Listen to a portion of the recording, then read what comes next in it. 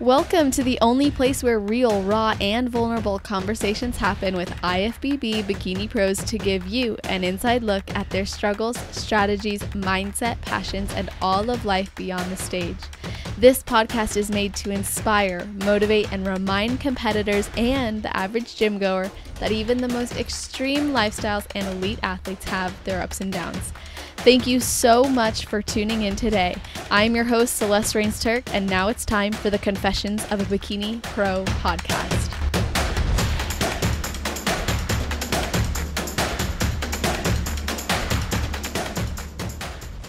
Today's guest became an IFBB Pro at the 2020 Muscle Contest USA Championships after 11 regional shows and 7 national shows. She started competing in 2015 and has been lifting weights since her junior year of college at Penn State in 2012.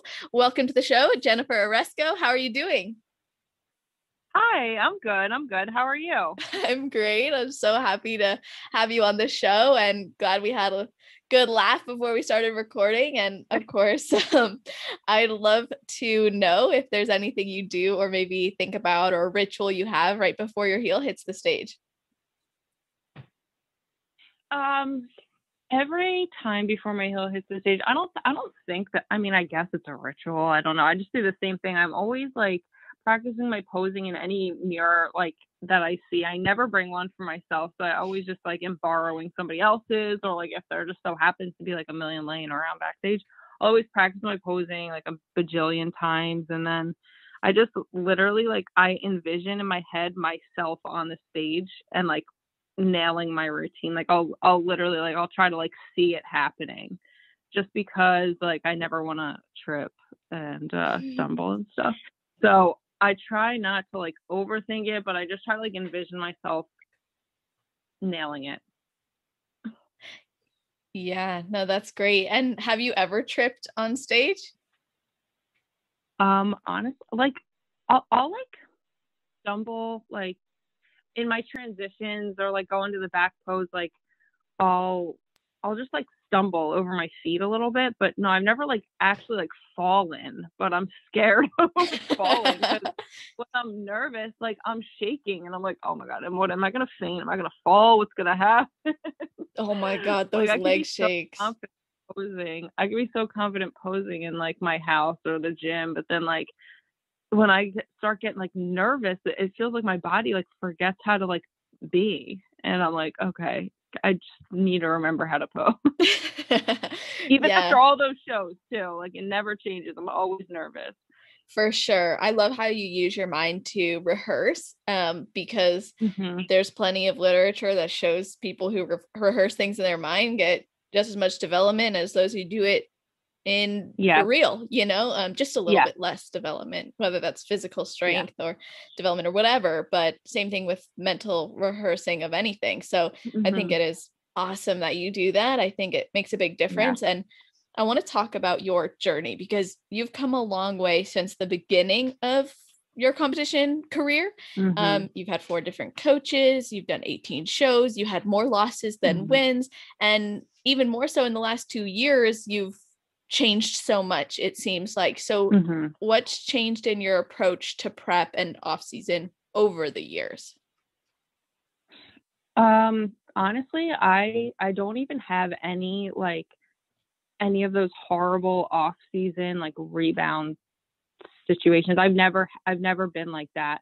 I'm not gonna lie and say that I'm perfect and I've never like experienced issues with like disordered eating, of course, but like I've always been like so on point with like everything. Like I just remember like my first time prepping, I was with this one coach. She was online. She was from Canada. I literally loved her so much. She was a nutritionist. So she like gave me macros, and then like once or twice a week, I was allowed to like make my own meal with the macros. And like, I learned so much. I asked her every why, I asked her every single thing that I ever thought. So I learned literally so much from her that like moving forward from that, like I would reverse out of shows perfectly, like literally perfectly. And then like I moved to New Jersey, unfortunately, I was in Pennsylvania, and then I moved to New Jersey. I hate it here. But and then I just found a coach in person. I was like, maybe it'll help me like progress, and I'll see him in person. Like he'll help me with posing, like everything like that. So then I moved on to that, and I was with him for a few years, and I was just never really competitive nationally, like at all. Like I did Universe in 2016 with him. And I was actually pretty confident. Like I knew I wasn't going to like win or anything, but I was just like, all right, I just want to crack like top half of my class. And like back then, I think there was like 35 girls in my class. It was crazy. Wow. Oh my God, it was the longest day ever too. We didn't go on for finals till 1 a.m. Like I'll never forget it. It was the worst show ever. Remember when Universe, it was Team U, and it was one day. Yeah. It was crazy. So for that show, I didn't get in the top half. I was, 16, whatever, because after 16, I stopped counting. And then I didn't leave him because of that, but there was just other issues I was having with him. And I think we did a couple more shows after that together, but then I switched to another coach just because like with my second coach, it ended like so suddenly that I was like, I just scrambled, and I just like reached out to a friend who I knew was a coach, and like he coached me for literally 2 shows, I think. And then I did a national show with the second coach, because my training protocol had changed with him a lot. And like I think I looked better. I don't know. I don't even remember. This is a long time ago too. This was in 2017 then. And I did one national show with him, and I also got like last call out, second to last call outs, I think. And that hurt me because I actually felt like way more confident than I did prior. And I just like saw something in myself that I didn't see before, because that year I also was winning first place in local shows and got an overall and stuff. So like I just like had more confidence, and like I was progressing in my journey and stuff. And then I did that show, still got like last call outs, and I got off stage and I did the typical, I'm never competing again, and I'm never gonna fit in, and I don't look like any of these girls, and I never will, blah blah blah. So then I found Shane, and I was like, all right, let me just do this. Let me just trust this, right? I'm just going to keep going, because the girls who were backstage who I admired like so much were his clients. And then like I just knew a couple of people who had used him, and I like went on his page, and I was like, these girls are freaking insane. So I just like reached out to him, and he's like, I did notice you at it was North Americans then, was the second national show. He's like, I remember you from that show. And I was like, oh my God, what? He remembers me? And I was like, last call out. But he's great. So I've been with him, and I guess he just like knows what the judges are looking for. And that's like the main thing with Shane, is like he knows how to get your body to where it needs to be, and he knows what they're looking for, and he knows what color to wear, and he helps you with your posing. And like I get all aspects with him. Like he doesn't just do like, okay, here's the diet and here's training and have fun. Like he's very, very like detailed. He knows like small details that are like make or break, Yes. So with him, no, I've been with him since 2018, and I did an accidental like year off season, not really off season, but like a year with him before I even stepped on stage with him, just because I wanted to compete that in 2018 that year. But I was on this medication for anxiety that made me gain 20 pounds. Oh, wow. Like, I'm not kidding. When people tell me that medication makes them gain weight, like I've never believed them before until it happened to me. And I was like, dude, what the hell? I actually didn't even know that it was medication. I actually thought that my body was broken from competing. Yeah. So I was like, dude, I'm never going to compete again. What is wrong with me? This new coach probably thinks I'm just fat and not following a plan when I'm literally perfect all the time. Like, oh, what that's the hell? Frustrating. It was so like, I was like, I'd rather be skinny with anxiety than freaking take this medication and feel out of control of my whole body. I was doing 90 minutes of cardio and like literally hardly eating. And I was like, Jeez. What is going on? Were you doing that? So or was like that was your coach's protocol because changes weren't happening? The 90 minutes was his protocol. Honestly, eating, I skipped so many meals. I tried to eat as little as humanly possible, like bad, like really fucking bad. But yeah, I was just like, I don't know what's wrong with me. Like I'm broken, like I'm never going to be able to compete again. And like, it broke my heart because I loved it so much, right? Like yes. It was my life. It has been my life for so long. And I was like, oh my God, I'm never going to be able to compete again. This coach probably thinks I'm just like a bullshitter, but he stuck with me. And then like, I accidentally stopped. I didn't know it was from the medication. I literally thought I was broken. So I accidentally just like ran out of the medication, and like seeing the psychiatrist was so expensive that I was like, I'm not going back so he can refill the prescription. That's just like a bullshit way to get money out of me, because it was like $300 or $400 to go see him. And I was like, I'm not doing it. So I just stopped the medication. Like I weaned myself off of it because I'm not dumb, but like I just weaned myself off of it. And then once I was completely off of it, I lost 12 pounds in like 4 weeks. Wow. And I was like, whoa, holy shit. And then my cousin was on the same medication and stopped it and lost 20 pounds in like 2 weeks. I was like, whoa, this is insane. So, moral of the story, I'm never taking medication again, and I'll just stay psycho. I was just about to ask you, how are you managing your anxiety? I take ashwagandha. I've been taking that for years. And then I just like, I was in therapy for a little bit, but I stopped actually because of COVID, because then it was all like phone calls and it like wasn't doing too much. It wasn't helping too much.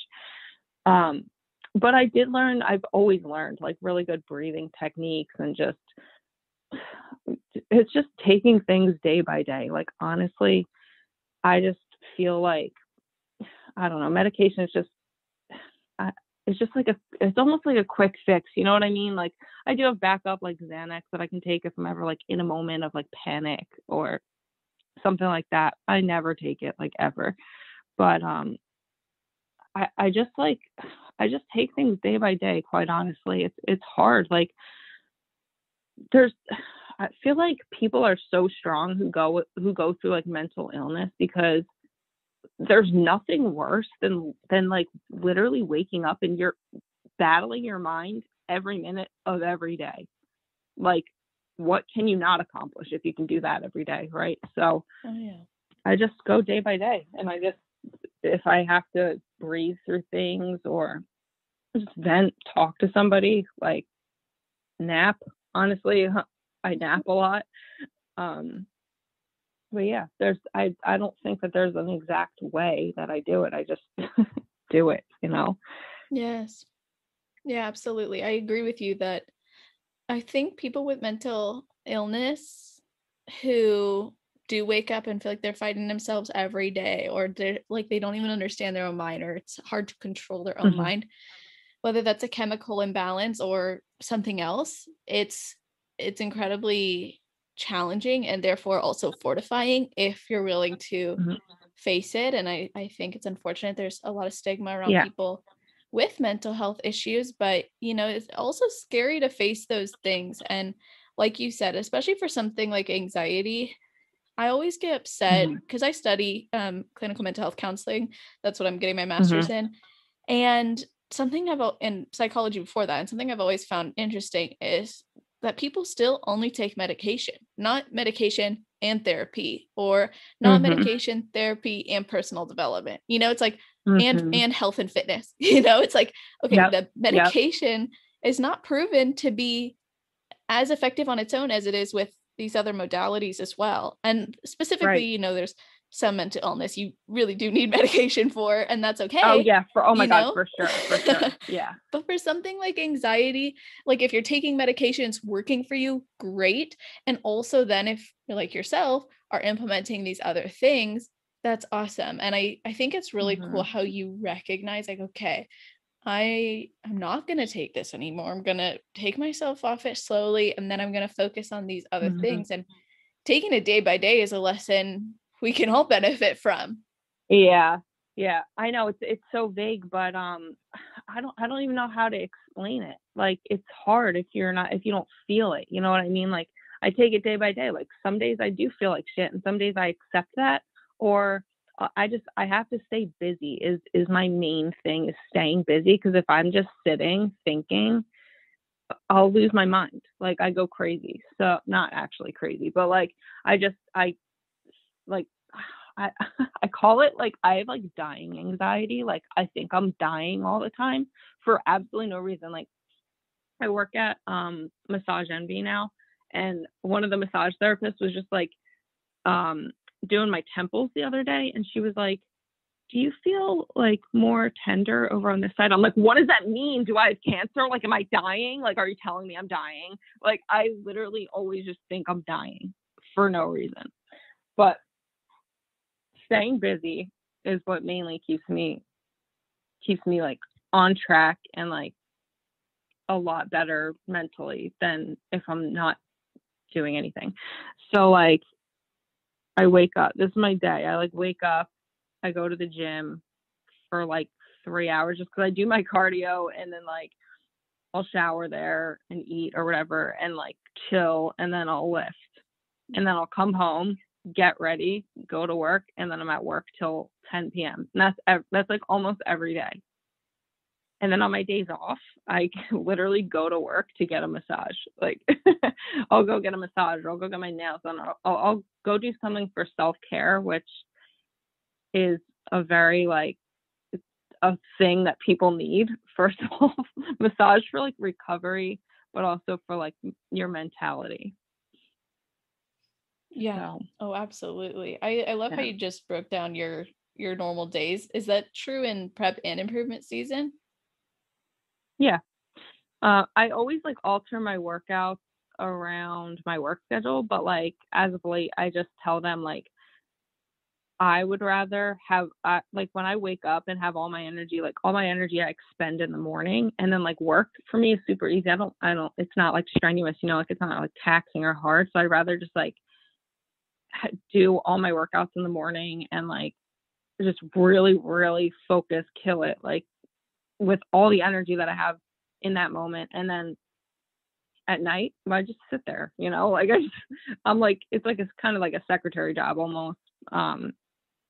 I'm like answering phones and like booking appointments, checking people in and out, selling memberships. And it's like, it's not strenuous. So I'd rather work at night. So I'm like basically just like the closer always. Yeah, no, totally. I love working out in the mornings because then I'm not like, before I'd work out in the afternoons or midday, and I was like, oh, it's like a nice break, you know, from like my morning work. That's what I do. I'm not an early person at all by any means. Yeah. Like, it's my morning, but it's because of my work schedule, I get home at like 10:30, 11-ish. And then I'm like, you know, laying in bed till like 1, 2, and then I wake up and it's like 9. So by the time I lift, it is like midday. But it's nice because the gym is so dead.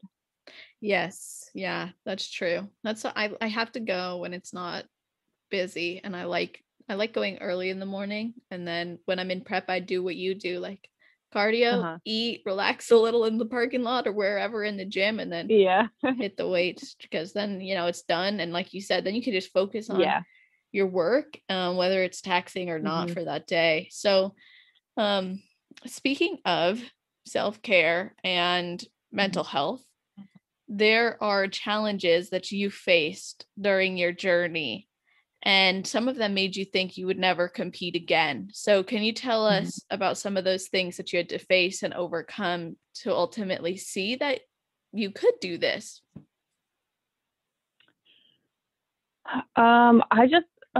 So the reason, anxiety like makes you think a million, and oh my God, I'm like, see, this is me. This is my brain.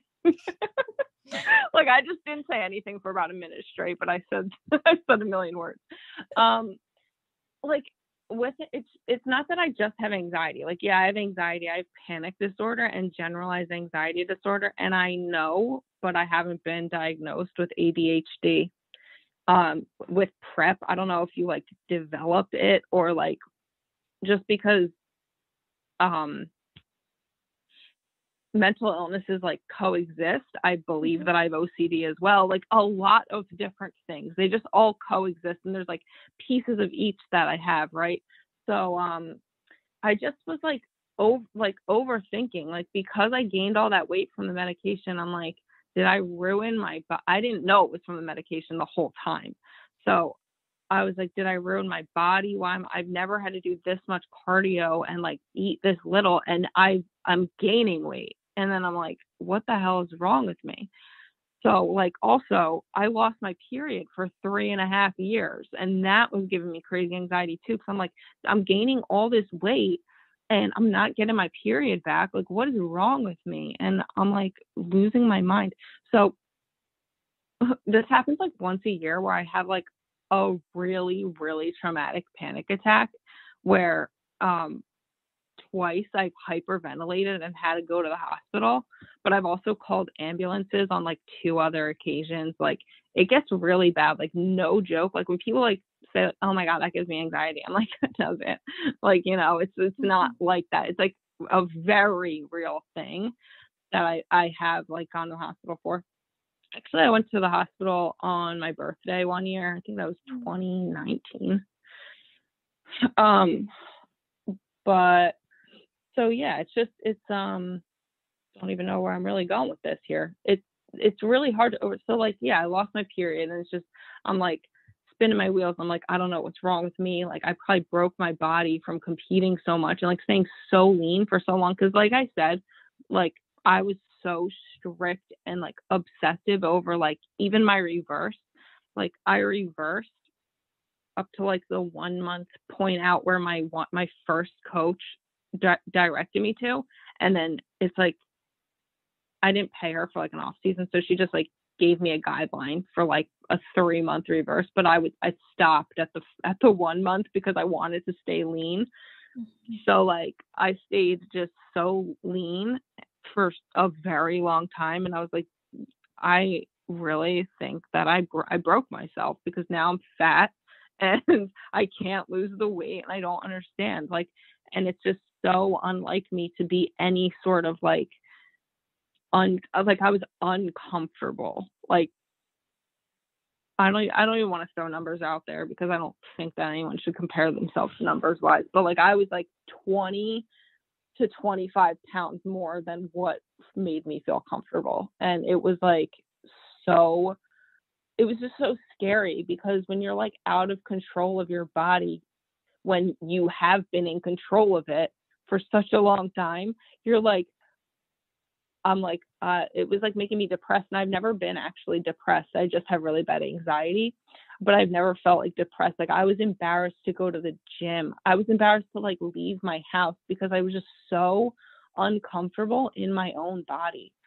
And like weight isn't everything, but like none of my clothes fit, like nothing. I was like, oh my God, what the hell do I do now? What do I have to buy a whole new wardrobe? What am I just do I have to, but like, so like over time I got like a little bit more used to it, but it still was just so uncomfortable and like just so disheartening because competing and like fitness, it was such a big part of me. And I'm like, and I understand that like competing though doesn't define me, but it is a huge part of me. And I won't even deny that. Like it's part of my identity and that's fine with me. So just feeling like I lost that, I was like, yo, this is crazy. Like I have to just accept a new life now. Like, you know, I'm just like going crazy in my head. But I was just so glad when I started seeing progress and like I dropped all that weight so fast. After I stopped taking the medication, and it was just like mind blowing. I was like, oh my God, I've never felt like this good. And it was so crazy. Like I only lost like 12 pounds at first initially. And like, that's half of where I feel comfortable. Right. But I like looked better than ever because I didn't skip the gym. Like I still went and I still gave it my freaking all every single day. Like lifting so like I was trying to lift heavy. I didn't have a great training regimen back then, as good as I do now, but I was just still trying to train, and like I still was like going to the gym and everything. So once like my muscles that I did build muscle, thank God, not just fat, but once that started to unveil, I was like, wow, maybe like I needed that. Like that was a blessing in disguise, because like I never would have gained all that muscle. Like I never would have, because I loved staying lean and like skinny and like small. But like, so thank God that happened to me, because then it was my 2019 season, and that season is like what changed me, like what changed my mindset entirely.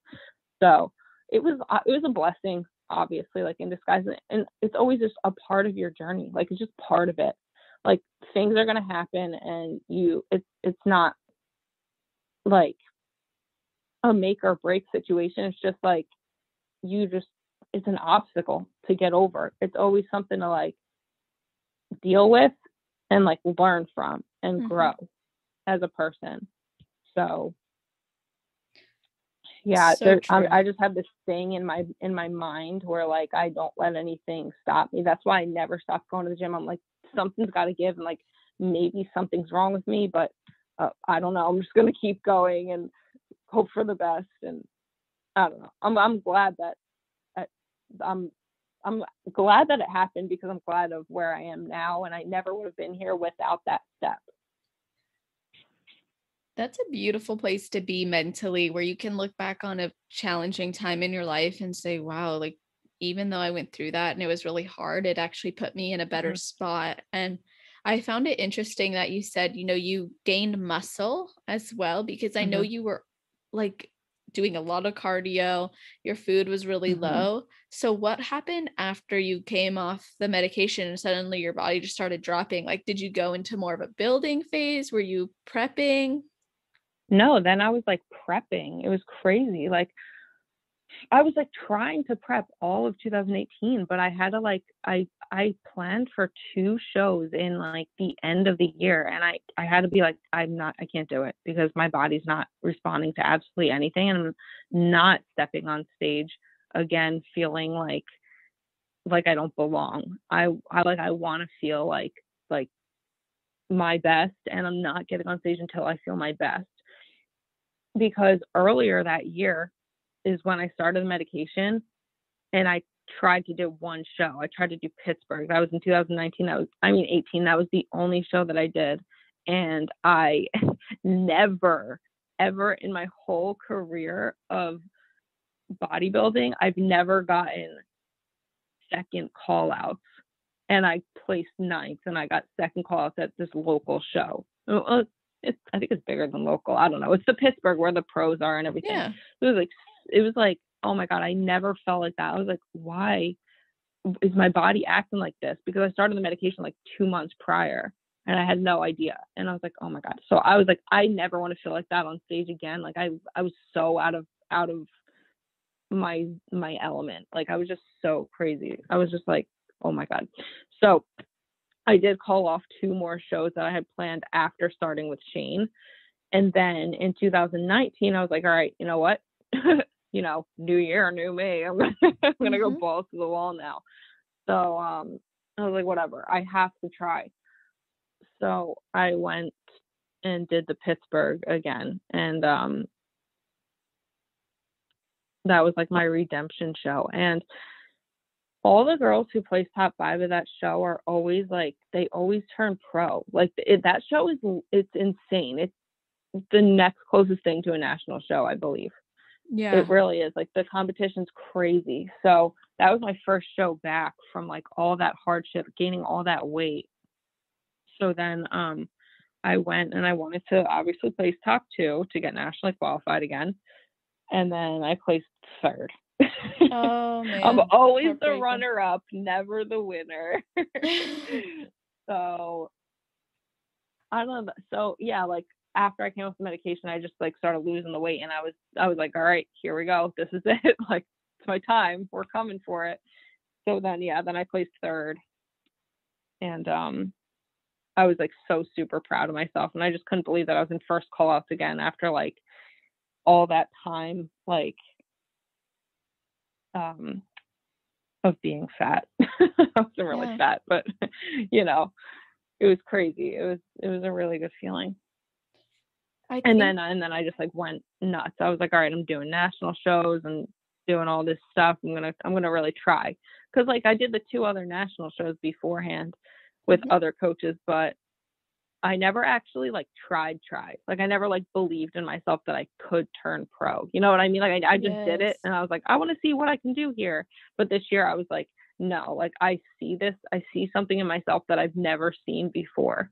That's why like I'm so glad that I went through all that, because once I did end up building all the muscle and stuff and like the fat started falling off, I was like, wow, I have like really crazy potential that I can finally see that I've never seen before. Yeah. Would you say that's when you knew you really wanted to become a pro, or did you know before that you wanted to as well? Yeah. No, I honestly didn't know I wanted to, because it felt for me like so out of reach. Like it just felt like a myth almost. And then like, not like a myth, but like literally just like it's completely out of my reach.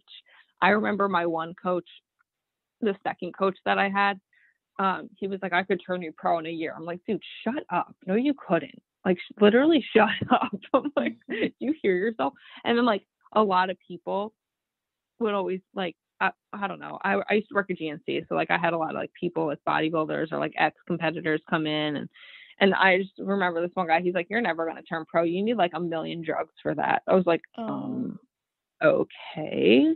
I just like have always gotten comments like that too. Like, oh, well, you have to take all these drugs and like, you have to like, you know, fuck the judges and all this shit. And I'm like, well, I'm not doing any of that. So like, leave me alone. Like, yeah. So so like, I just felt like it was just out of my reach and like, just not possible at all. And I was like, it's just not, I was like, I'm not on that level. I'll never get there. I don't really care. Like if it happens, it happens. Cool. That'd be so cool. But I love competing anyway. And I'm just going to do it for fun myself and stuff.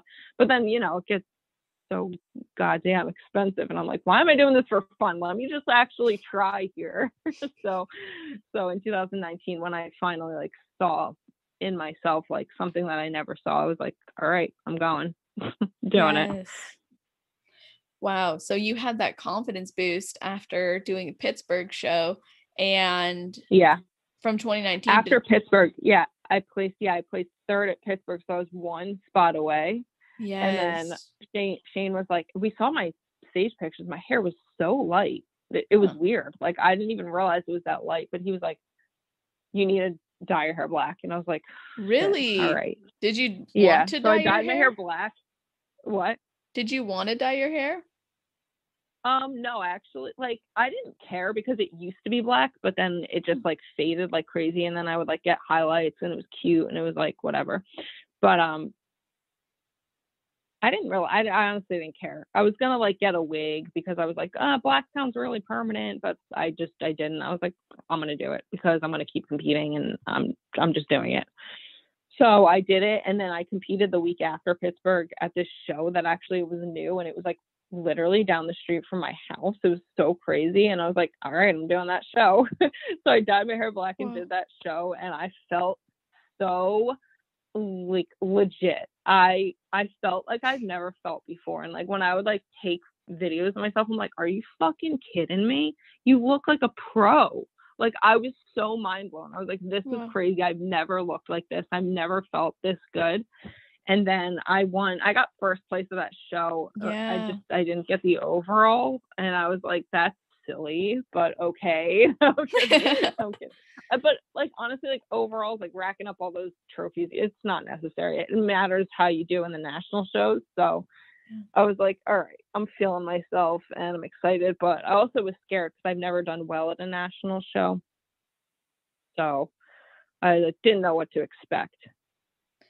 Right. And then when you did hit the national circuit, you got 10th at the first one, then you got 3rd, then you got 4th, and then you got 3rd, and then you got it. And then you got 3rd again, and then you got 3rd again. I'm like, oh my God, all right.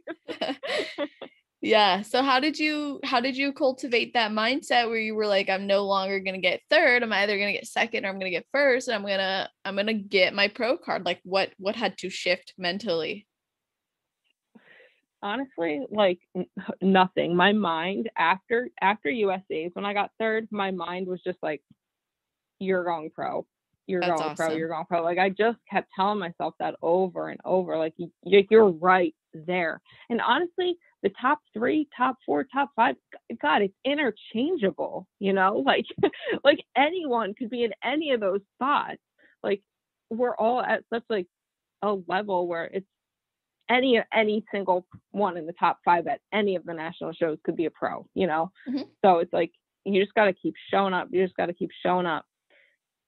And that's what I did, even though like it's expensive, but I was like, all right, I just got to do it because I'm not going to give up on this goal because of money. Yeah. And you know what? I want to talk about that because I don't think enough people really consider that it is an investment. You Oh got to be my God. willing to make the if you're going to commit to this, you better freaking be ready to commit. So, how did you make Yeah. it work financially? What were some of the things you focused on to have the money to do it? Um, I'm very, very, very lucky and blessed and grateful for my dad. He helps me a lot.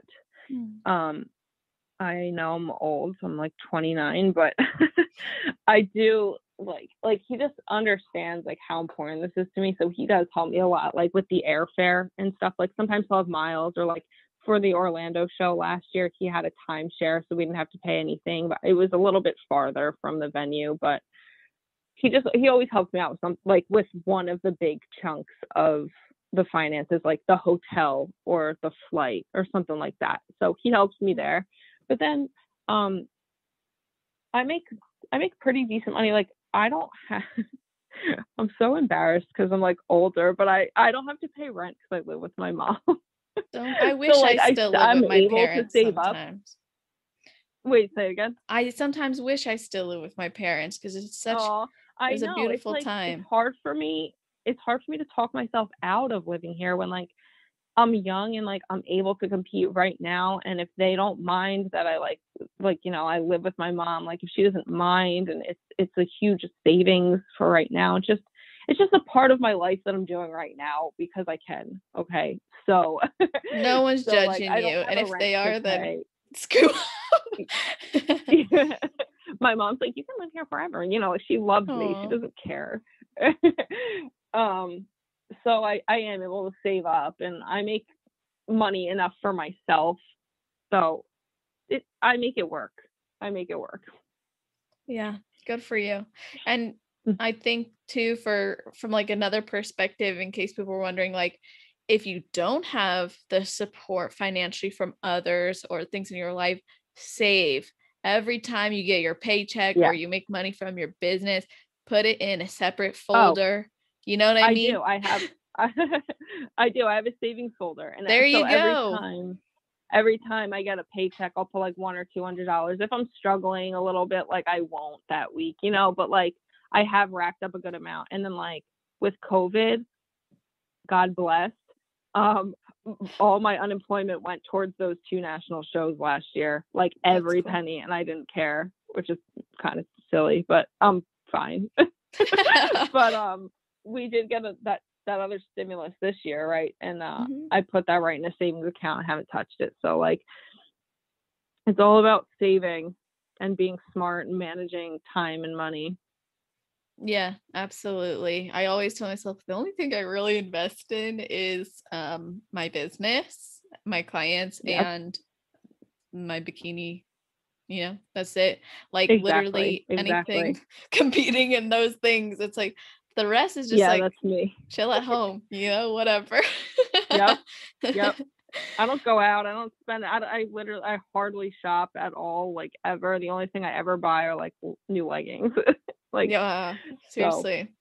Whatever's gonna help. Actually, it's funny. My accountant, he was like, I've never seen this before. I'm like, what? He's like, bikini prep. I'm like, don't ask questions. because I'll like write it off as like part of my business, and I like he's really good, and he's like, yeah, I've never seen this on someone's taxes before. I'm like, oh well, thanks for taking care of it anyway.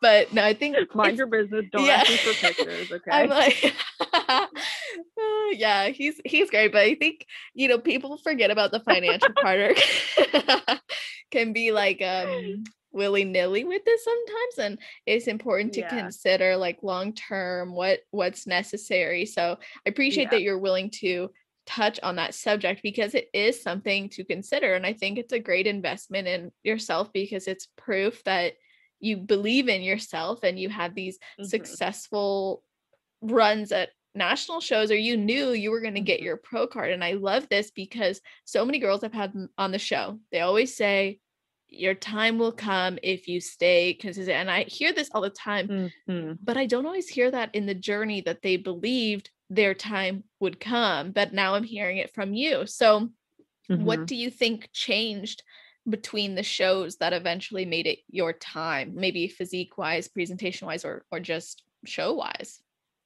Honestly, for the show in Orlando last year, which one was that? Nationals, right? It's usually in Miami. For that show, honestly, honest to God, I don't even think my package, I don't even like saying that, my presentation of physique, I don't think at USA's won me my pro card at all.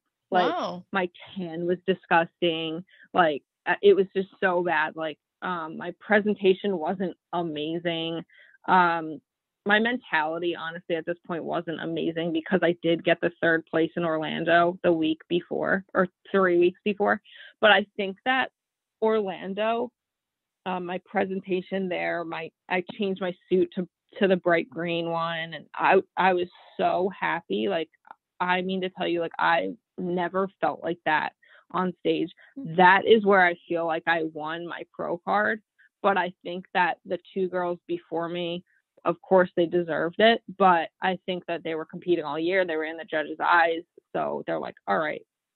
So the way that I explain it to other people as well, when they like miss it by a little bit, or I'm preparing them to be like, okay, even if it's not this show, I call it the alley-oop. So it was like my layup. Like, it was just like the show that like I was brought to their attention, and then the next time I showed up, they're like, that's the girl, and she's winning this time. So like, I just think Orlando was just like, that was it, and that was like my alley-oop, and I got back in their eyes after not stepping on stage since Miami Nationals the year prior, because then COVID happened, and there were a couple shows, and I wasn't even planning to compete in 2020 at all. I was going to take the entire year off, because I was in a relationship in which I agreed to take the whole year off, which was stupid, because I don't think that you should ever in life put a single thing above yourself and your goals and your passion and what's in your heart. But I did that because I was making a sacrifice, and he was doing it out of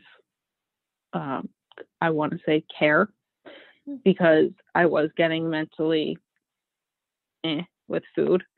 So he was doing it out of care, out of a good place. But there was just, it's not like you have to pick on working on one or the other, which is what a therapist literally told me to my face. He was like, you don't have to do one or the other. You can do both. You can work on yourself mentally and also compete, because you love to do it. Wow, that's rare. I rarely hear people say that. I agree with that wholeheartedly, and I'm so glad someone told you that. Yep. I started seeing a therapist, and that my ex-boyfriend set me up with, and it honestly did help me a lot. Like, it helped me a lot. And he really related to me, because the therapist, like, he dealt with some things that I had dealt with in his past as well. So he could like understand like why I say certain things, like why my mind thinks things like the certain way. So he's like, I don't think that you have to separate them. I do think that you can do both at once. No, when you're like in a super deficit and starving, like, of course, sometimes it's going to be hard to control like a binge or something like that. Of course it's going to be, but you can work on it. Like, you don't have to set your expectations so high of yourself to be like, I have to be perfect and I have to turn pro. Like, you don't have to be like that. Like, you can work on both of those things. And as long as you're making progress, it's working. You're okay. Like, no one's perfect. Literally no one. And sometimes I get so like caught in my head or like nervous or like, I'm like, oh my God, I don't eat enough. And like, am I going to faint? Am I going to pass out? Am I going to die? Am I dying? Blah, blah, blah. And then like, you just gotta like, I don't know, like everybody has like a fucked up thing about them, and whether they ever tell anyone or not, they do. So I talk myself out of anxiety a lot by like just reminding myself that I'm not perfect. No one's perfect, and no one has to be perfect. And it's just, you know, I don't know. I just try to keep it real. So then, yeah, I didn't plan on competing, and then I did. And imagine if I didn't, I wouldn't have turned pro. Yeah. So when you had made that promise not to compete for a year, how did you go about saying never mind? Oh, we broke up. That was a big never mind. Man, that's crazy. Up. Yeah, we broke up, and I was like, you know what? I'm fucking going for it. And I like went all in. And I was like, I never looked like that. I never felt like that. I was so confident. And I was like, just like breaking out of like something that was so restricting, like the relationship. I mean, it was just like, I was just like in any relationship, you know, like, I mean, I don't know, people when they're in a relationship, they'll be like, no, like I can be myself. Like, no, you can't fully be yourself. I'm gonna get so much shit for this. No, all right, I'm not gonna say too much. But anyway, I felt restricted, and I felt like I couldn't fully be myself. And when I finally was able to, it's like I just like went balls to the wall, and I was like, wow, this is so freeing and amazing, and I can do what I want, and I can thrive. And so I did. And then I turned pro, and it felt really good, even that much better. That's amazing. And I appreciate that you're so open and honest, by the way. I think that's awesome about you. I get a little insecure. I don't ever want to offend anyone. My intentions are never to offend anyone. Yeah, no, of course. I've just been through like a lot of stuff. So maybe my mindset's a little skewed, but that's just me. Yeah. And you know, someone who disagrees or does agree or whatever has a different mindset too. So yeah, I think it's good that you're yourself and you're who you are, and you're sharing your experiences, because then it empowers others to do the same, whether or not they agree with you. It's like, whatever. That's the beauty of where we are. It's like, oh, we could say what we want. Exactly. Every lifestyle is so different. Like, yeah, I always I also get anxiety about like where I am in life. Like I said, like you could hear me how insecure I was about saying I still live with my mom. Like, I just think that every life, it like takes a different path. So like a lot of even like my family members, my dad says it to me all the time, which I understand, but like I've had like aunts and uncles and stuff. They're like, you need a real job, and like you need to stop competing, like stuff like my dad never tells me to stop competing, but they'll be like, you need when are you gonna get a real job? Like they always say like, when are you gonna get a real job? I'm like, why is a real job a 9 to 5 and I have to sit in a fucking office? Like it doesn't mean it's a real job. What if I look at you and be like, when are you gonna be happy? Why don't you take a life path that makes you happy? Like, if I'm doing things that are working for me, why does anyone care? Like, no, I'm not married. No, I'm not pregnant. No, like, you know, like people at my age, like this is normally they're engaged, they're pregnant, they have kids. Like, I'm like, all right, I don't, but that's okay because I'm happy and I love my life and I love what I'm doing and I'm following like something, a passion of mine that like, it literally like makes me happy to wake up in the morning. And I don't know many people who feel that way, even with all that stuff, even with a husband, even with a house, even with a kid. Like, I don't know many people who feel happy to wake up in the morning and like do their daily, you know. I truly am. So that's basically how I live my life. Yeah. And like, okay, so throughout our life, it's been proposed that there's different stages of development.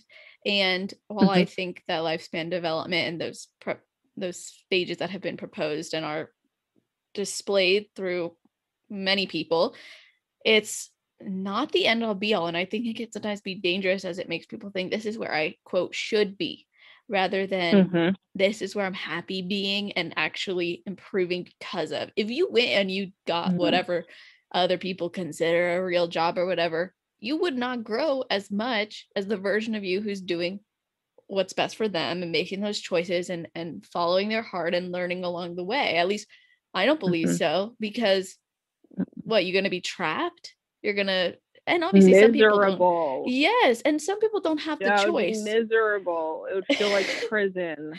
It's like Jen in a relationship. It's prison. I'm kidding. No. If honestly, you guys don't know, Jen's not looking. It's not.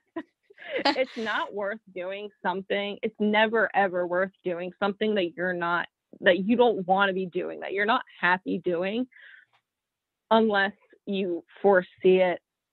Like say you're working for a company, but you know that you're going to move up and get the role that you want. Like, okay, I understand, but for sure. It's just not worth going on that fake timeline. That's what I call it, a timeline that you're talking about. Like, the stages of life. I call it the timeline, or crawling up the ladder of life, of this timeline, like where you're supposed to be married by 28, pregnant and with a kid on the way by 29, 30, like whatever, like have a real job in quotes. Like,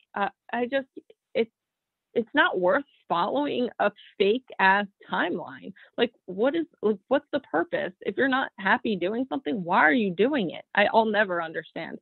That's why I don't understand why, like, some people these days, like bikini and like competing in general, it's like oversaturated, because people just do it because they see it on Insta. You know what I mean? Yeah. Like, why are you doing it? It's so hard and it's not worth it. Like, financially, nothing. If you don't love it, I'll never understand. That was a completely different tangent that I just thought about. I love the tangent because it made my mind think like, oh, you know what's crazy? And I feel like we're just like, I love this conversation because it's just totally off the cuff, like whatever. But I'm thinking too, this whole theory of like having a timeline is so, it's not concrete in terms of how we're developing as a society, and the fact that there's so many cultures within our society. Like, there are cultures that, they believe you should be having babies before you're out of college, and then and mom and dad will take care of those babies, and that's good, and you're all set. And then there's people in that culture, they don't want to do that. Does it make them wrong? Maybe to some people in the culture, just like how in maybe a more European type of family, American type family, they might say, no, this is how it needs to be. You better, be moved out and have it. Yeah. It's like, well, who taught you that? When did this become, especially because people like our parents, it was strange if they had kids after 34. It's like, whoa, you waited too long. Right. But they're fine. They were fine. Like, you have to be willing to push that boundary. Look at us. We're fine. I know. I think it's so crazy because I was just talking to my mom about this too, like with how it's a little bit of a tangent off of even that, but like, how like when I was 12, I literally was fucking hideous. Okay. And like, I just found a 14-year-old on Instagram who looks 22 or something in the gym in shorts, like posing her booty in the mirror. 14. Like, I shit you not. So, I know. I believe. I see it. It's crazy. So I just think like the culture is changing. So shouldn't the timeline be changing? And then like my mom actually studied psychology as well, so like we're bouncing off each other, and That's she's amazing. like, yeah, well, like millennials have this, like, that's me. She's like, millennials have this like instant gratification mindset, and it's just different now. And I was like explaining how like technology is like enhanced and advanced like crazy, so like it's not uncommon for people to be more of like the mindset that I have, because it's just not like it was back then when she was growing up, or like even when people like in their 40s right now are growing up, like where they're on that timeline, you know what I mean? It's just like, it's so different because of everything that's evolving and happening. And like maybe it's also because of how young like or old their parents were when they were birthed. I don't know. Like everything is so like individualized. I don't even know. I don't know. My brain's spinning. But anyway, I'm not here for it, and I'm never gonna follow somebody's timeline of what they want me to be doing in life.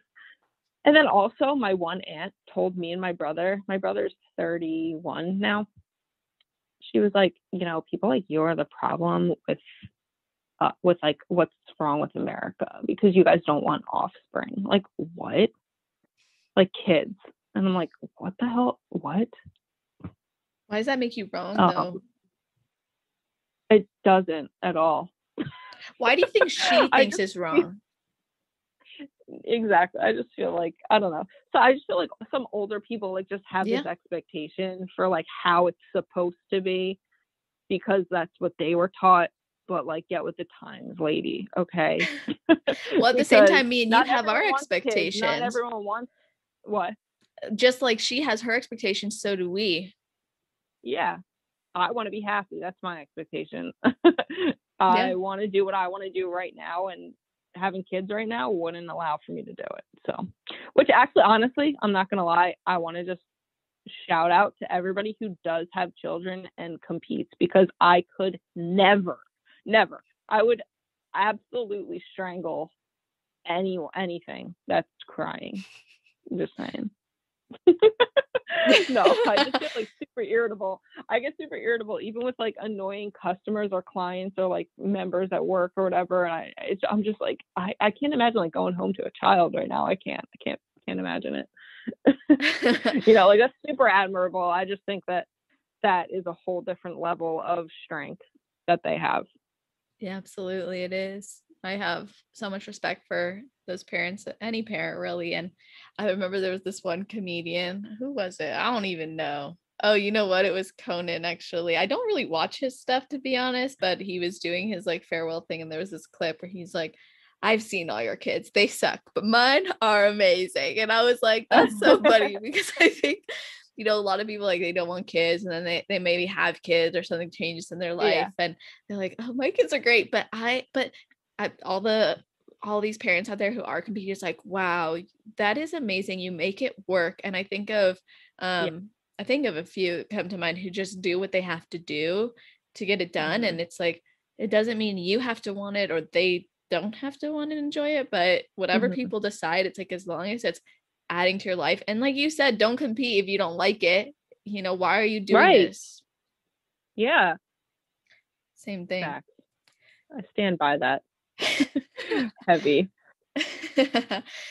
Speaking of instant gratification, bodybuilding, I think, is a great way to delay instant gratification for you. Your journey hasn't been so quick, maybe like some people's has. So what do you think is the benefit to the experiences you have had and it not being so fast? Oh my God. I love this topic so much, because I think that with like newer competitors now, so like I've been doing this since 2014. Like that's when I first started prep for 2015. I think now when people start like in the nowadays, there's a lot more like, I don't even want to say like evidence. It's more advanced. It's like technology, right? So like you go to the right coach immediately, like off the bat. So like it's not easier to go pro by any means, but you know what needs to be done now, because like it's so much more, there's so much more like science-based stuff, or like, oh my God, I can't even think of what I'm trying to say. Like there's just more, there's better techniques, there's better methods, there's a better way to do things now that we know, right? But like back then we had no fucking clue what we were doing. We were like, I'm gonna go on stage and I'm gonna eat broccoli and chicken for like 5 weeks, like whatever. So it was just like such a learning process. And for me, like I wouldn't change, like I would rather have had my journey than somebody who did 2 shows and went pro.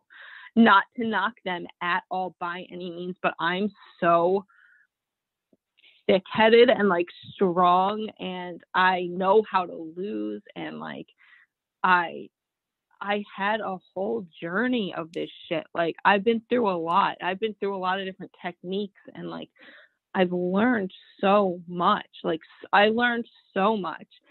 And I've been through a lot too. Like think about all the things that you go through like in 7 years of your life, like plus prep, like it's crazy. So like I've just learned a lot, and I've experienced so many positive and negative things that like it's really helped me grow as a, not only a competitor, but a human being in life. Like now, if somebody like, I don't know, I've just grown so much that like things don't faze me as much because I know I can get through it. Like if somebody threw at me like I don't know, something kind of like upsetting or traumatic, and I'm like, all right, well, we're going to deal with this like head on. Then this is how we're going to do it. Maybe we don't have a plan right away, but like, we're going to get through it. We're going to figure it out. Like, I just have that mindset. And I just feel like people who just like start competing and they win right off the bat, like, okay, welcome to the pro league where you're not going to win right off the bat. And how are you going to handle a loss? Then they quit. You know what I mean? Like, I'm never going to quit. I'm here for like the long haul. I'm not quitting because that's not who I am. And I've just developed this insane piece of brain function that just is like, it's okay if you lose. And you know what? The next time you're just going to do better. And if you don't place better, you're going to look better. At least you're going to do, you're just going to give it your all, like every day and for every show. It just helped me be, I just think, a lot more resilient, consistent, persistent competitor and human in general. Yes, indeed. I could not agree more. Like thinking back to, because I did my first show in 2015 as well, and thinking back to who I was as a competitor then versus now, it's like it's completely different because of the experiences I've had in and out of competing. And like I'm personally at this point now where I can say to my coach, like, I don't need a show, I don't need a timeline, I just need to be better. And whatever that means is what it means. Exactly. Like I said, in 2020, I didn't plan to compete. And then I was like, I think I was like 6 weeks out, and I was like, I think we can whip myself into shape in that amount of time. And he's like, sure. He was already getting DMs like, when is she competing? When is she competing? Like, you know, like, wow, coaches, like other competitors, like, yeah, like worried. And I was like, I'm not even planning on competing, but okay. So yeah, no, I agree with you. I think just like where we are now, and like the industry has evolved so much that I don't know. I'm glad that I saw it evolve like that. It like grew, like I grew such a passion and a love for it. Like I just feel like when people just start competing and like go pro immediately, or like they just always win, it's not building a character. It's not building character. It's not building like I'm not trying to take away from them. Like they're probably an amazing person anyway, and like they're already super strong. Like doing any sort of prep is not easy. Like right, never easy. You're like, not minimizing their success. Something freaking amazing, and I think it's so impressive when you can do it in that short amount of time.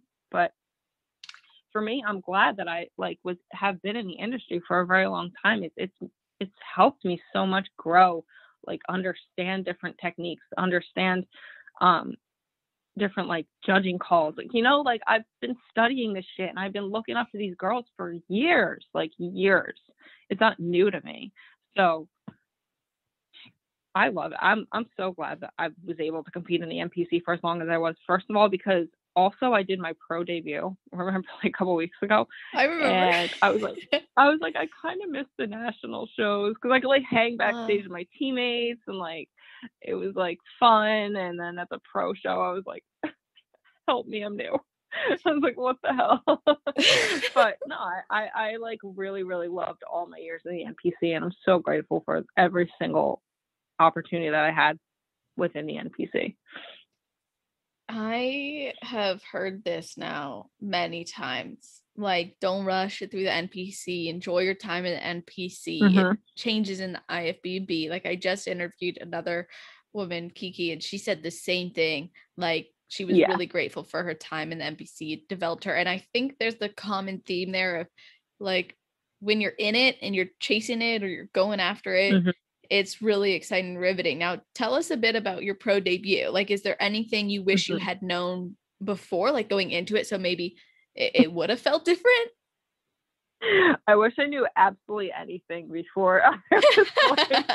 I was like brain dead because I just like, if you don't know what to expect, and I don't expect anything out of it, right? Besides like what I always want to do when I go into a show is be confident and like, and do everything in my power to perform my best, to be my best.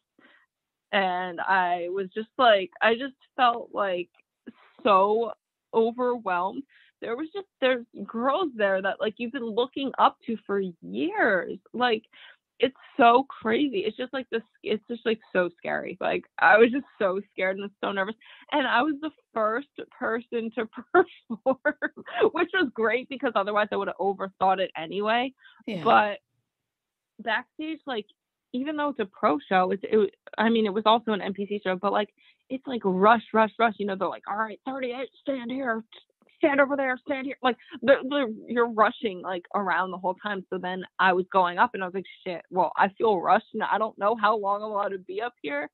So I cut my routine like in half. And because of that, I was like all fucked up with my steps and stuff. And I'm like, oh my God, I don't know what I'm doing up here. Oh my God. So I was like, it was kind of a mess, but it's fine because it was such a good learning experience. I'm like, you know what, next time I'm going to take my time, own that shit. I belong here. I'm doing it. So like, I'm glad that I did that show. It was great. TSG, the shop gym, Skylar and everything. The event was gorgeous. Like, the stage was freaking beautiful. The pictures, Jeff Binns was amazing. Oh, yeah. They were amazing. They came out beautifully. I'm so glad I did that show, and I honestly like felt like absolute dog shit on stage because of like my performance. Like, I just felt like an idiot, and I hated every move that I made, and I was like so not confident. But then those pictures came out, I was like, damn, I didn't even look bad. What the hell? Like, I really didn't look bad. I just felt so like confused and lost, and I got off stage and I texted Shane. I was like, I don't fucking know what I'm doing here. I did horrible. I fucked every possible thing I could fuck up. But honestly, like, I watched a video. I didn't look as horrible as it felt, but it wasn't good. So I'll just know better for the next time. It was such a good learning experience, and I'm glad that I did it. Yes, absolutely. So what's your plan next? Next, I'm going to do an even scarier show, the Jenn at Layuk Battle of the Body. Oh, wow. I'm such an idiot. Why? There's so many Olympians. I'm like, all right, whatever. It's cool. It's fine because it's really cool that I even get to stand on stage next to them. Yeah, and see how you do. And is your goal one day to be on the Olympia stage? Oh my God, of course. It's everybody's goal, but I like to stay realistic. Like, you know, my first 2 national shows was like, I'm just gonna go see how I do. Like, I gotta keep it realistic. I'm not gonna be like, go to the Olympia my first rookie season. Like, that's rare, you know, like rare diamonds do that. I think Daraja did that, and Lexus. Then like a couple. Emily, that girl who won her pro show right after her. There's just like random girls who'll do really amazing right off the jump, but like, that's never been me, right? Like, I it took me a really long time to get good at like nationals, and it's gonna take me, you know, like, I'm gonna work my ass off like always, but I don't expect to just be one of those right off the jump amazing people. But I do give it my all every day, and I always want to be just better than before. So yeah, of course, like eventually I'll want to be at the Olympia. I want to get there. Everyone wants to get there. That would be amazing. But I just want to work my way up. Yeah. Yes, and you will, because you have that long-term mentality. Yep. Longevity. So when you decided, okay, I'm going to compete at the pro level, obviously right after, I shouldn't say maybe right after, but shortly after, what did you do in between USA's and then your pro debut?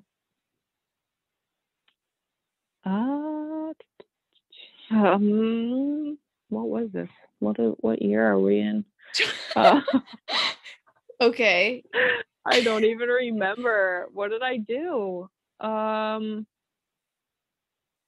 I guess I just like, actually, like I stayed leaner, I believe. I literally can't even remember what happened. It was 2020. Now it was December to like June, like 6 months. Yeah. Honestly, I stayed lean because I always do, except for the one time with the medication. But like, I just think it's not about like changing something. And this is something me and Shane even talked about. Like I was good enough to go pro, right? So why change something? Like there's nothing needed to be changed. I just need to be consistent and be a hard ass worker, which I am. And the most amazing thing about my last relationship was like he's so good at with training. He's a coach himself, but he's so good with training that he taught me how to train like way more efficiently and like way harder. So I've just been, since him, I've just always implemented like a way better like training technique, and it showed like through and through. So like I just am super consistent with my training and like training heavy and drop sets, you know, like failure sets.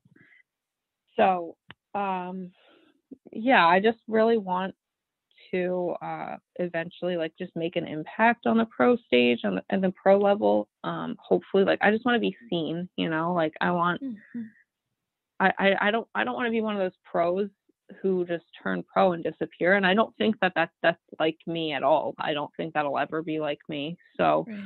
I just want to do everything that I can. Like I just want to train with intensity, and I want to be intentional with every part of my seasons. So like, yeah, I do stay on a little bit like on the leaner side, but I did gain like 12 to 13, 14-ish pounds after USA's. I got really small. So I did gain a good amount of weight, and now I'm back down. I'm smaller now, obviously, because I just did the show and I'm going to do another one. But yeah. I never want to like be in like a super, super off season phase where I don't feel very like confident and comfortable, because it affects my performance a lot. So I'd rather stay at a place like maybe 15 pounds above my stage weight, or what I want to be my stage weight, you know what I mean? So like even if I get down like a little bit too low this show, maybe I'll just like gain a little bit more. I don't know. It's really not all about weight, right? It's about how you look. So right, as long as I'm being intentional and I'm doing what I'm supposed to be doing, like gaining, and like in a gaining phase, I'll be gaining muscle, gaining weight, and then obviously for preps, just cut down. I'm just as consistent as can be. There's no need to change anything really. That's great. And you mentioned earlier there were little details that you thought made a big difference. Can you share maybe a couple of them with us? Like what are some of those things that you and your coach really honed in on to make sure you were bringing your best? Oh yeah. Such like, it honestly so minuscule, like how high your suit sits up on your hips, hair color, suit color, hairstyle. Like I know a couple of people like around here on this area. God, I don't want to like put anyone on blast, but like their suit color is just ridiculous. Like lime green, no. And I even told her coach, this one girl, I even told her coach, I was like, dude, she can't wear that at nationals. Like, okay, it was cool for a local show, but not a nationals. But just like little things that you learn throughout the year, like, or throughout your time. So like obviously for suit color, I mean, at this point, everybody should know, like, right? They should know. Yeah, if like, you're studying it. Yeah. Like blues, purples, like deep, like bold colors are always going to be like a good go-to. Green for me was kind of like out of left field. It's kind of scary for me to jump out of blue. I've always been in blue, but it's such a gorgeous color. And I've seen some pros wear it, Callista. I always, when I was like messaging the girl I rent suits from, I'm like, I want Callista's green. Like I literally call it that. That's so awesome. She wore that suit, and then she had dark hair like me. It matters, like suit color, hair color, like that shit like goes together, you know, like you can't just be like, I know that like Alexandria and Callista have actually done this. Their dark hair with the black suit. I personally could never do that. I have to have like a really, really bright color. Like my turquoise is my favorite, and the green was amazing. Like I said, how high your suit sits on your hips. Your color of your tan matters, obviously, like obviously, but then like maintaining it and like backstage. So it's like sometimes I'll use liquid sun rays, but then Pro Tan is backstage. But then I'm like, well, shit, because they're like a little bit off color. What is? Like liquid sun rays, I feel like is like almost like a different like color. Oh yeah, they're different bases for sure. You know what I mean? One's so more like orange. If I get liquid sun rays, I have to be really fucking careful. You can't mix them. I can't even get fixed backstage. So for the next show, I'm just gonna, because like usually Tiffany, Shane's wife, is backstage with us and like helping us fix our tans and stuff, like with a little thing that she has. Yeah. But if I don't have that at my pro show, I'm just gonna have to use the host tan. It's gonna be Pro Tan anyways, so whatever. I did that at my pro debut. Yeah, I don't mind it. I used them for years, but then I started using liquid sun rays because I really, really enjoyed the color of it. It was like a darker, like it was like more brown, I feel. So I really loved it. But you know, I can't risk not getting touched up backstage because I'm so clumsy. It's like not even funny. The girls at my pro debut, like I've known them forever, the Olympia Tan girls, because I did Gary events my whole life. Yeah. So I kept like sweating my armpits. I kept peeing on myself. And she's like, you literally are always a problem. I'm like, I can't help myself. If there's a tan on me, I'm ruining it somehow. But there's other like really small details with like posing, obviously, that matter. Like you obviously want to like have a nice shape from the front, and then like the transitions, like you never want to be on stage. You never want a picture like to be taken of you that is embarrassing, right? I think Sean Carla just said that as well. So you want to make sure like every single thing that you're doing on stage is like picture perfect, because you don't want the judges to see you in a place where you're embarrassed. Why would you want that? Right. So just like little things with like transitioning and like how slow or fast you move, or you know, like your jewelry, you don't want to be too obnoxious, but you don't want to like wear nothing, obviously.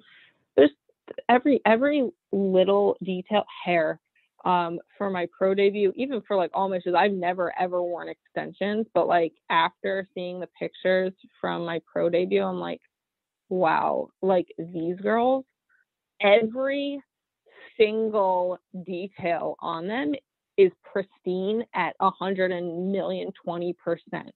Yeah. So I'm like, wow. So I ordered hair extensions to match your like hair? Everything to match my hair. Yeah.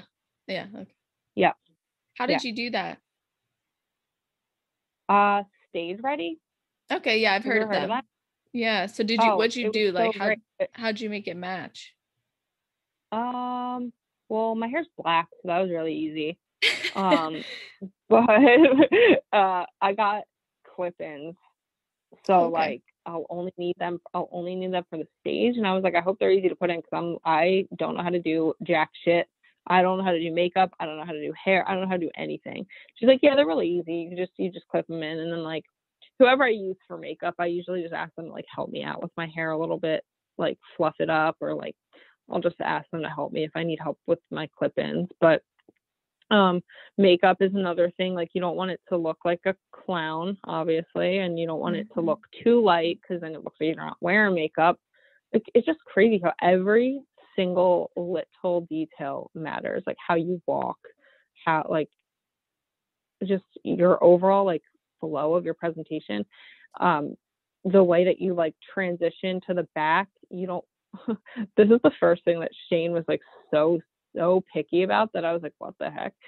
So like I would transition to the back, but then I would like transition to the front in the same direction. So it was like I was doing like a full circle, if you can imagine.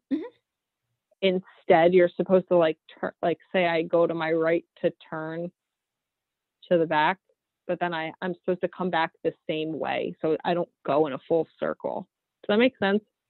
Yeah, I don't see, I guess I'll maybe be controversial. I don't see what's wrong with doing that though. I don't know, but that's the first thing he said when he saw me pose in person. He's like, you can't do a full circle. That maybe it didn't look good on you, or maybe I'm just fucking hideous and I do everything horrible. No, I'm kidding. I don't know why he said that, but yeah, there's so many little details, obviously, that can affect your placing by like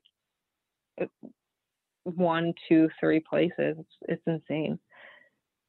Yeah, no, for sure. And paying attention to those details does make a difference. Like I'll do posing with my coach and then she'll be like, hey, this is good now, but then we might need to change it, obviously, when you get closer. And I keep telling myself, I'm like, okay, if I can walk with my glutes high and not have so much jiggle in the off season, I'll be fine on stage. And like that keeps me motivated, you know? Yeah. But yeah, you're right. It all matters. Every piece matters. And because it's so competitive now, other girls are paying attention to those details. And everything we've talked about has been fantastic. I mean, I love personally just this conversation altogether, and you've given a lot of great insight.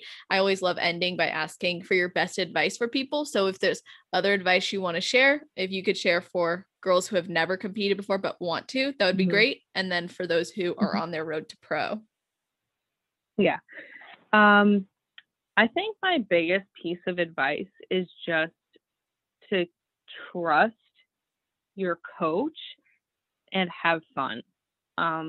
Because what's the point of doing, and like I said, what is the point of doing anything that's not making you happy? If this does not make you happy or give you some sort of like internal drive, like you're wasting your time. But have fun with it and just trust your coach and just try to take it day by day. Keep yourself busy. You know, like I said, a lot of things of how I deal with anxiety are how I deal with prep. So you just take it day by day. And even though sometimes it does suck really bad, just know that first of all, you chose to do this. And second of all, there's a something at the end eventually, with a reward. There's a reward, whether it's a trophy or whether it's a lesson, and you're going to get there. And you just have to keep going, keeping persistent and resilient, and learn how to lose. And that's it. Have fun. Yeah. Oh, I love that advice. That is amazing for any competitor. Again, just everything we talked about has been awesome. And I want to make sure people can connect with you the way we've connected, and also just to share what they valued and how they connected and resonated. So can you let everybody know how they can find you? Find me. I am only ever usually on Instagram. So it's Jenny Girl with 3 N's and 2 L's. Awesome. Okay. I'll put that in the show notes page. So you guys listening, that's always on celestial.fit/podcast. If you're listening first thing, it's going to be at the top of that page. If you're listening in the future, just scroll down to the category section and click on her name. That's where all the show notes are, you guys. Like, I'm talking timestamps, full summary notes, like all the links, everything, resources, whatever. It's all there. I think it's awesome because you could go back to parts of the episode that really resonate with you or that you want to hear again. So make sure you check those out. I have really amazing girls working hard to make those beautiful. So I hope you guys enjoy them. And Jennifer, thank you again so much for coming on and just everything you shared and making this so enjoyable. Of course. Thank you for having me. It was fun. Absolutely. And to everybody listening, I hope you have an amazing rest of your day, night, or morning, wherever you are in the world while you're listening to this episode